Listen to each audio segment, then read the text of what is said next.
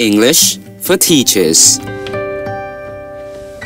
Okay, teachers. Now we are going to present a speech on the life of Prophet Muhammad, peace be upon him.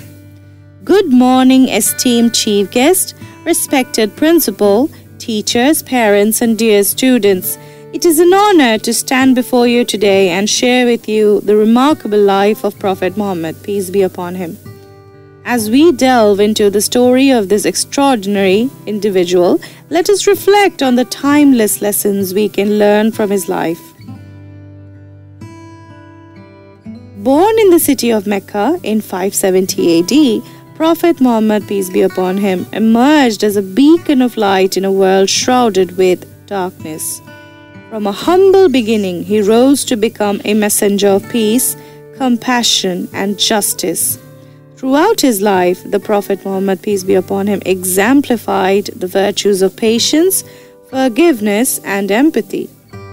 He taught us the importance of seeking knowledge, treating others with kindness, and upholding social justice.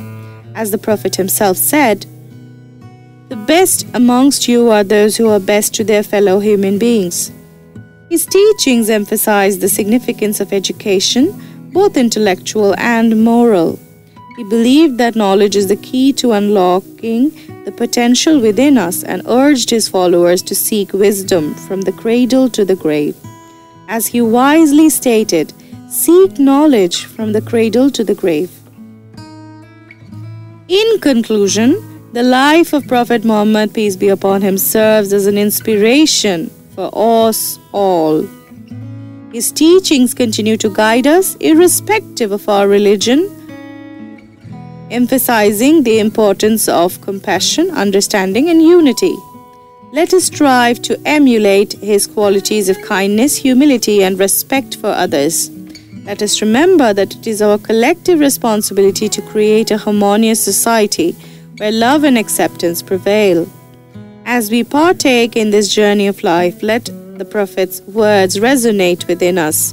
Do not belittle any act of kindness, even meeting your brother with a cheerful face. May his noble example continue to illuminate our paths and instill in us the values necessary for a brighter future. Thank you, ladies and gentlemen, for your attention. That's all. And we are back with presentation number 13, a speech on the life of Bangabandhu Sheikh Mujibur Rahman, the father of the nation. Good morning, dear students, esteemed parents, distinguished colleagues, and our honorable chief guest, the headmaster of this esteemed institution. I am Lamia Tasneem, and it is an absolute privilege to stand before you today to shed light on the extraordinary life of Bangabandhu Sheikh Mujibur Rahman, the father of the nation.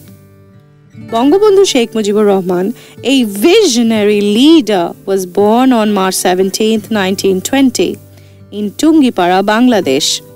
He dedicated his entire life to the cause of independence and worked tirelessly to liberate our beloved nation from the colonial rule.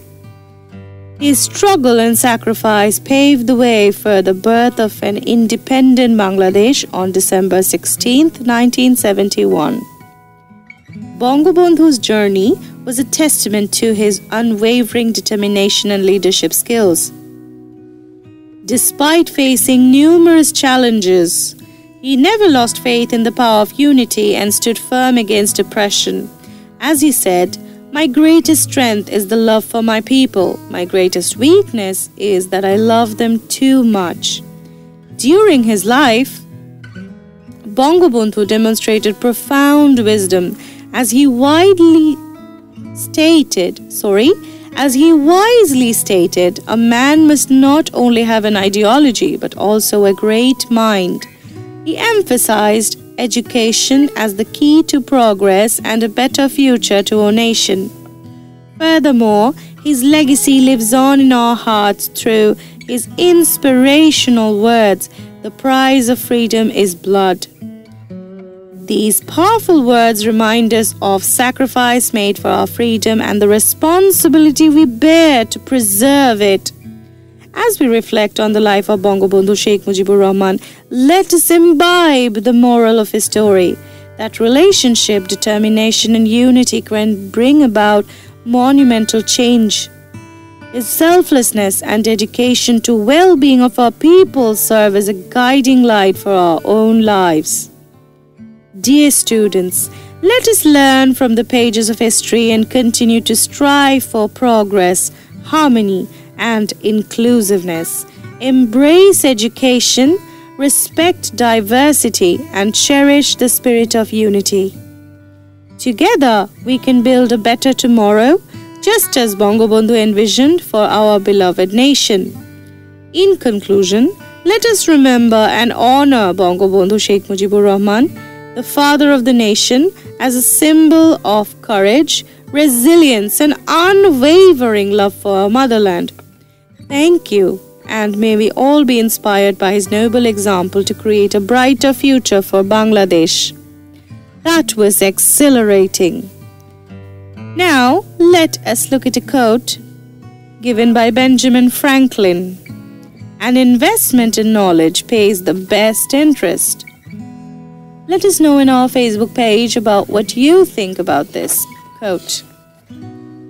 Dear readers, up next we have presentation number 14, page number 304. A speech on the importance of good manners and nice etiquette for students, the next generation leaders.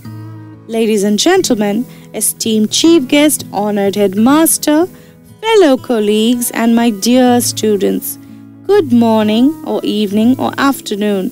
I stand before you today, humbled and privileged, as we gather here to discuss a topic that resonates deeply with our responsibilities as an educator and parents. The significance of good manners and nice etiquette for our students, the future leaders of our society. In a world that often glorifies achievement over character, it is crucial for us to remember that success built upon a foundation of kindness and respect is what truly endures. As the great Nelson Mandela once said, education is the most powerful weapon which you can use to change the world. And I firmly believe that good manners and etiquette are as indispensable tools in wielding the power. Our students, you, are the torchbearers of a brighter tomorrow. Just as the sunflowers turn their faces towards the sun, we must nurture a culture of politeness and consideration, empowering you to shine amidst any circumstances. Politeness is not merely a set of rules to follow. It is a reflection of our character and empathy. It is the art of making others feel valued, appreciated, and heard. By practicing good manners, we cultivate an atmosphere of mutual respect and understanding, where relationships thrive and conflicts dissolve. Etiquette, on the other hand, encompasses a broader range of behaviors and customs. It teaches us how to navigate social situations gracefully, respecting cultural diversity, and building bridges of harmony. Remember, as Emily Post wisely stated, manners are a sensitive awareness of the feelings of others. If you have the awareness, you have good manners, no matter what fork you use. In conclusion, my dear students and esteemed audience, let us remember that good manners and nice etiquette are not confined to a classroom or formal occasions. They should become a way of life, an integral part of our being. By embracing these values, we shape not just our own future, but also to contribute to a world that thrives on compassion and understanding. So, as you step forward into the world, let your actions speak volumes, for your manner and etiquette will leave a lasting impression on those you encounter.